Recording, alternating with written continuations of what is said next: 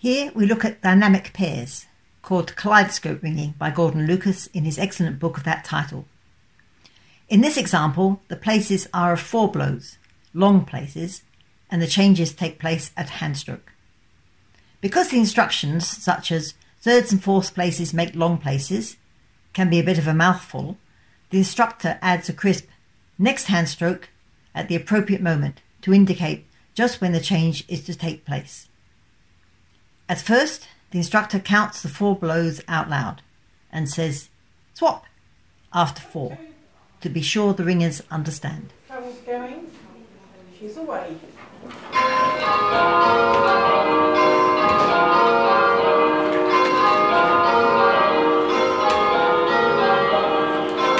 Long places in thirds and fourths.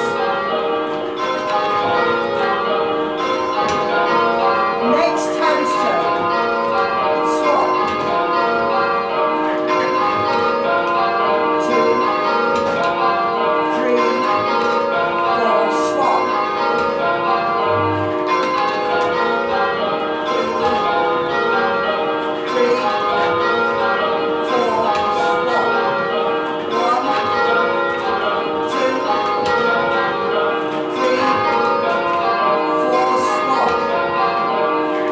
swap. Stand up.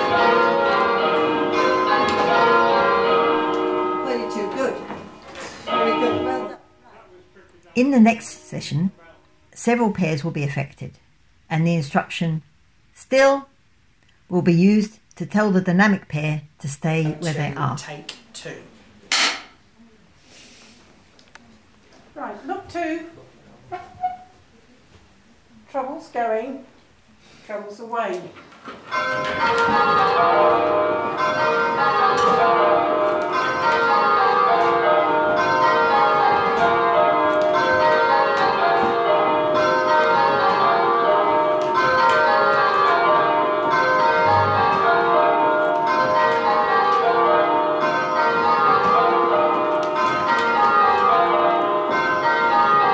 Fourths and fifths place make long places. Next handstroke. Change.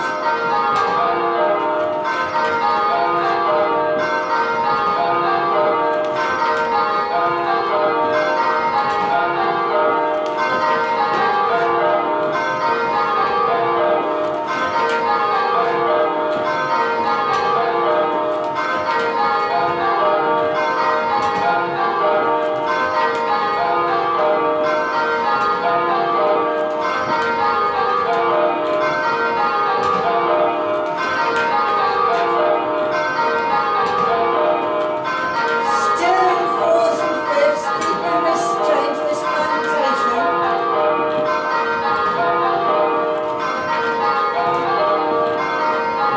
Seconds and thirds place make long places. Next handstroke.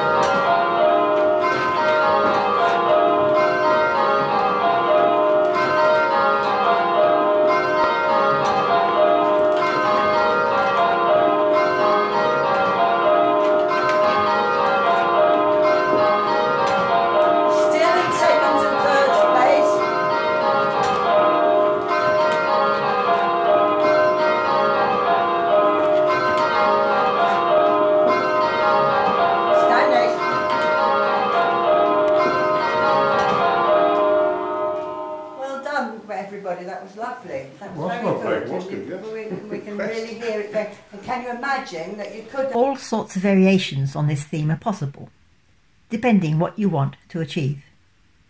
You could have ordinary places, 2 blows, instead of long places, but the striking will probably be less consistent. You could have 6 blows, but it will be harder to count. You could have some or all of the changes at a backstroke.